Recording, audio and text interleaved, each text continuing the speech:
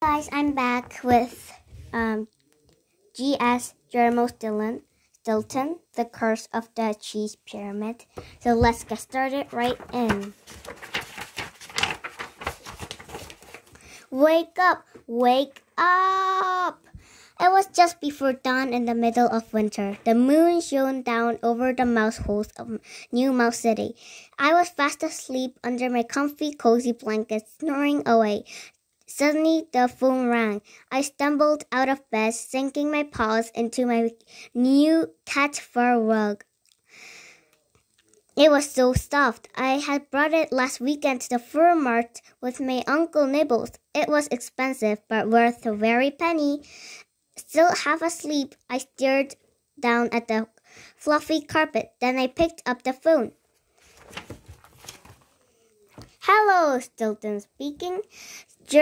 Geronimo Stilton, I murmured. A strangely familiar voice shrieked back at me. Wake up! He cried. Wake up! My ears were ringing like church bells at Christmassy time. Who is it? I stammered, but the mad shrieker had already hung up. I glanced at the alarm clock. Raised rat hairs. It was 6 o'clock in the morning. I dove back under my covers and continued snoring. I woke up again at 8 o'clock. I called a taxi to take me to the office. I arrived at 9 o'clock. Oh yes, I forgot to mention that I run a newspaper. It is called the Rodent's Gastel. It is the most popular newspaper on Mouse Island. I like to say the paper's a success just because of me. But I have lots of help. Still, I'm the big cheese at the office. As I was saying, I got to work at 9 o'clock sharp. Sorry.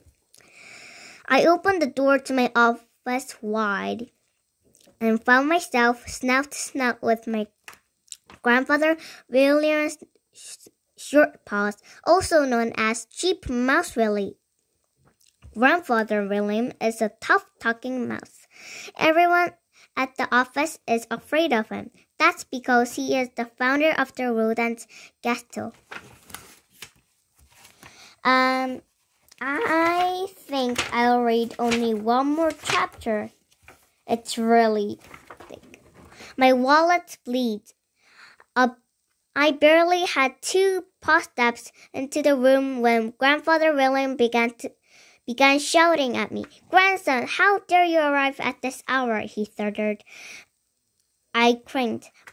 Where had I heard that shrieking voice before? But Grandfather, it's 9 o'clock, but this is when the office opens, I explained. Grandfather William just shook his head. Ridiculous, he cried. Do you realize have you slept half the day away, grandson? I've been here since 6 o'clock. The lights went on the inside of my mouse-sized brain. Still, that was the shrieked voice I had heard on the phone this morning. Thanks for the wake-up call, I grumbled. Curling his whiskers, he sniggered with satisfaction. Now you listen to me, sonny boy, he ordered, putting my ear.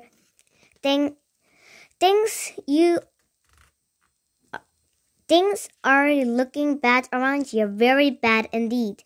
Do you know why? I opened my mouth to reply, but he didn't give me a chance to answer. I'll tell you why, he bellowed. Because you're spending too much. You must economize. Then he stuck his snout in my ear. Do you know the meaning of the word, my dear grandson? He hollered in the top of his lungs. I'm talking economize.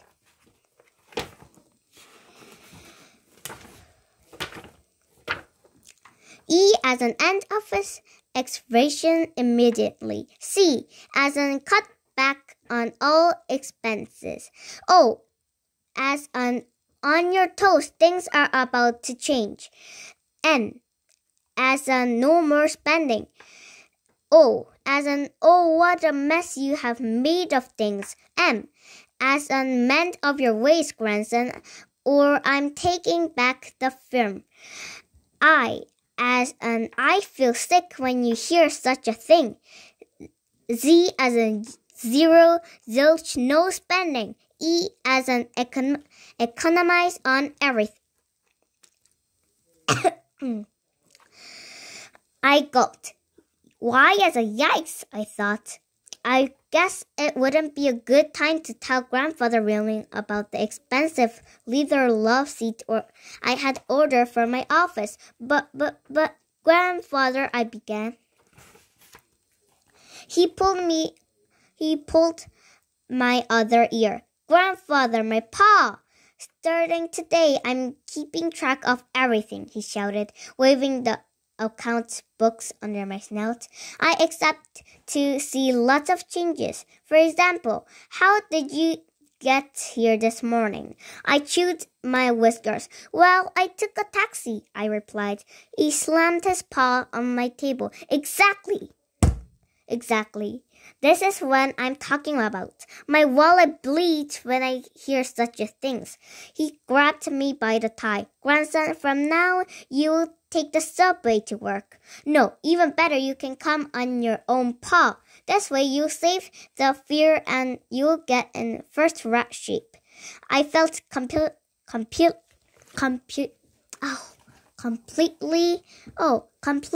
dazed and confused. I tried to sit down to catch my breath.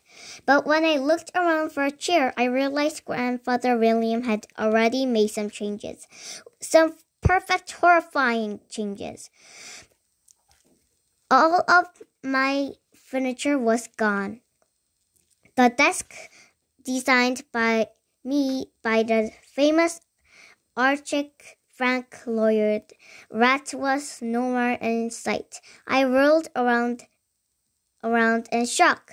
What did happen to my precious leather posture, my imported cheddar cat fur carpet, my expensive artwork, and my priceless library? The office was empty.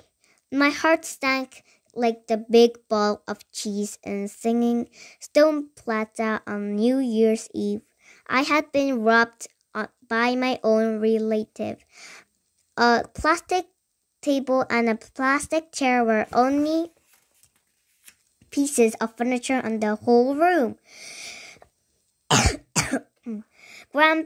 Grandfather looked around, satisfied. I sold everything to a second paw dealer, he said with a mock smile. You don't need any furniture, just a chair to sit on and a table to write on. As he spoke, he banged his paw on the plastic table, which began to wobble. Quick as a rat half his age, Grandfather caught the table edge before it tripped over. I may have gray fur, he exclaimed, but this rodent's not dead yet. I've still got it. I swallowed hard. Grandfather, you stole my precious furniture to a second paw dealer, I squeaked. How much did he give you?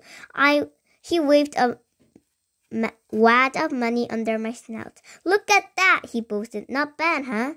I counted the money and went pale. But this is way too little.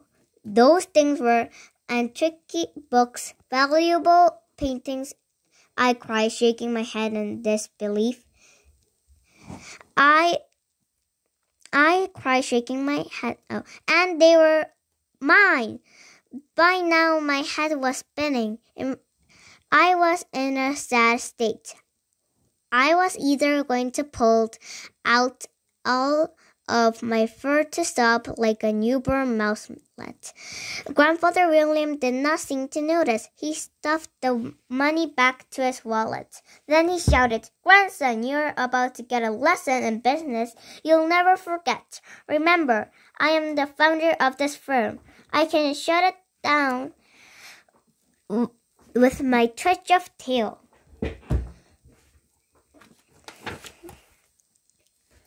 I'm going to read until here today, and I hope you have a good Friday, and I'll hope I see you soon. Bye.